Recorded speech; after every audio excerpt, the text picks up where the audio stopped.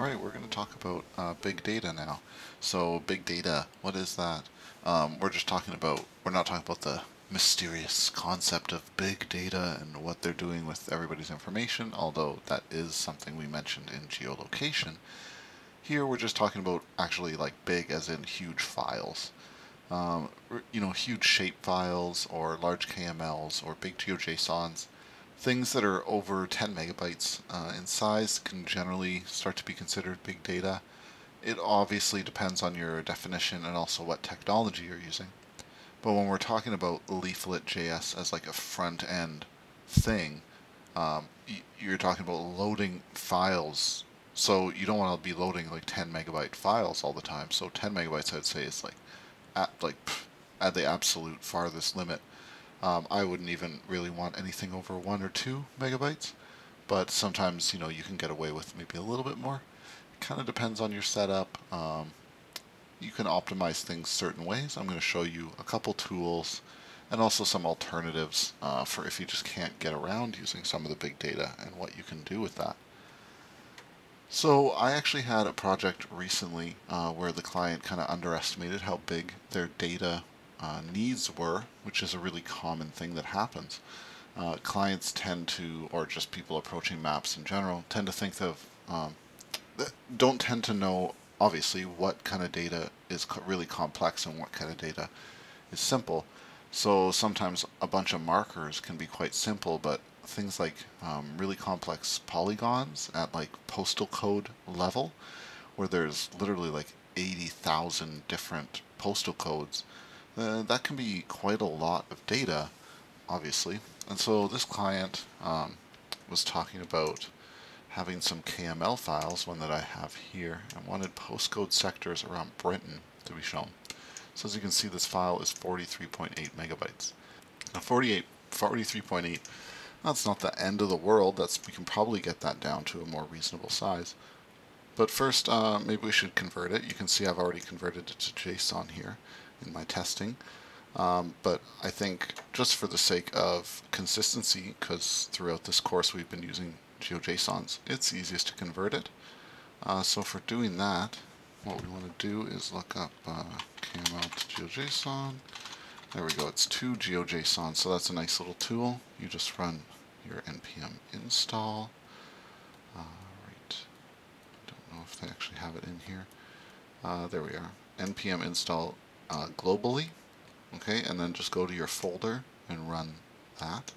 Why don't we go run that? So, and we're going to run to GeoJSON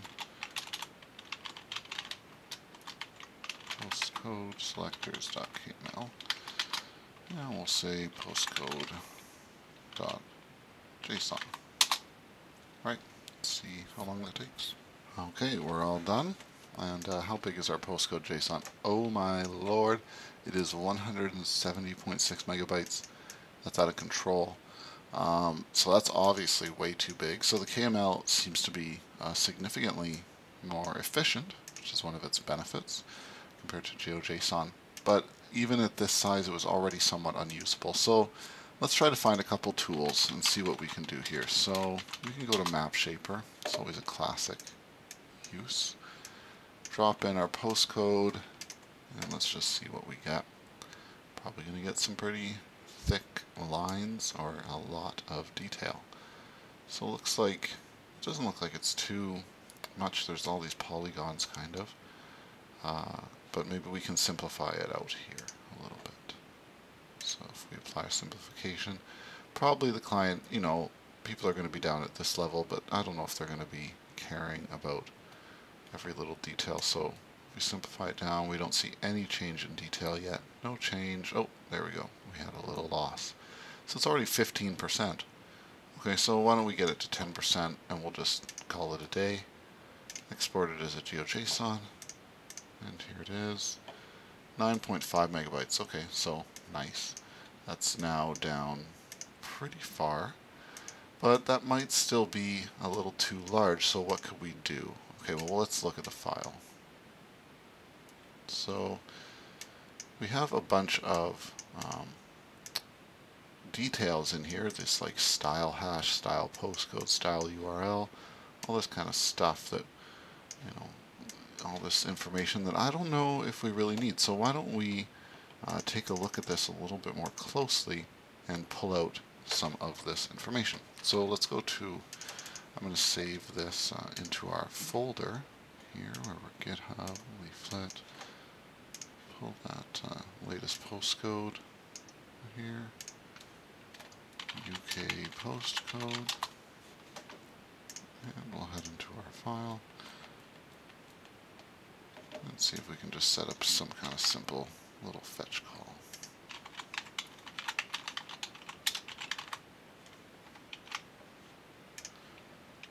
And we will head out and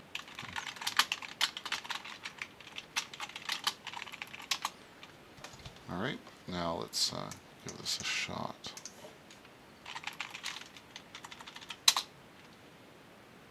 Okay, so we still have all this cool stuff going.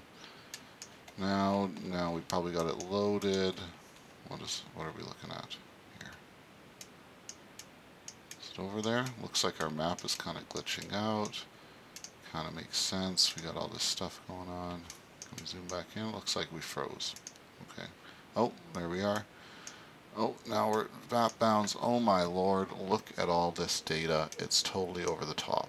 Okay, so our map is just screwed from this data. So what are we going to do to try to deal with this? Well, in some ways this is just too much, you can't really deal with this as one big piece. You can see there's all these tiny little different chunks. They have just been styled in our old style, so you can't see them super clearly, but when you zoom out you can see all the little spaces that show all these different chunks. So it's really a lot of data for this to be loading. So we could try simplifying it more, but then we risk losing a lot. Okay, so what can you do from this point?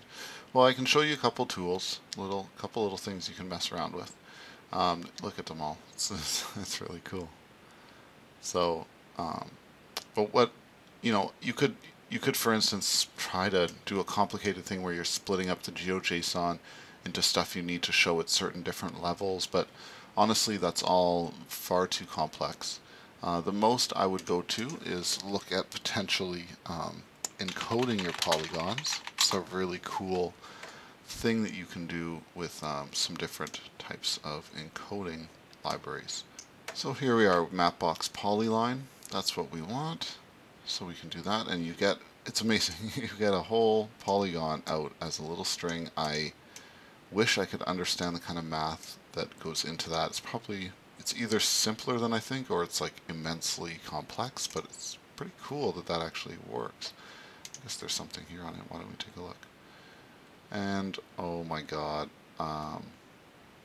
yeah, I could probably figure it out by reading. So it encodes that, which is amazing, and your shapes will go so much smaller. So I would encourage you to give this a shot if you're having a problem. And now you don't just have to worry that it's polyline. Polygons are essentially the same thing. So you can do that. Just reduce the array and make sure it fits in there properly. That may reduce this down to a level that we can actually handle, but the map is still a little it's a little slow. So what I would actually recommend in this case is maybe trying to have these as some kind of base layer that you create a Mapbox account and you upload that in there, or you reduce it down more, or you remove the really small ones that you don't need, and you just have to live with it. So with big data, there are limitations on these kind of maps.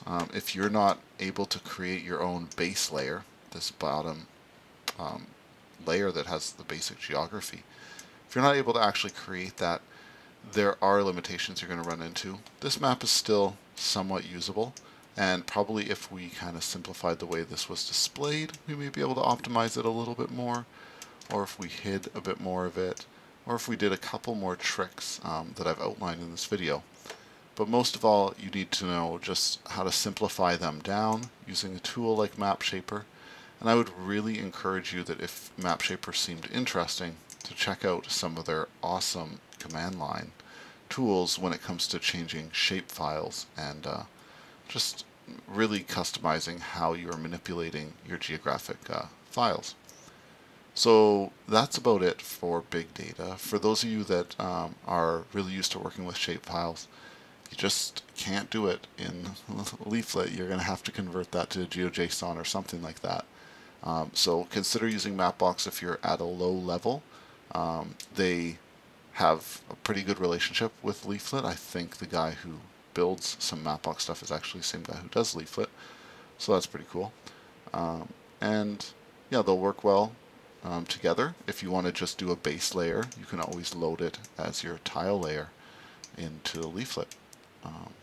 So with that, on to the next section.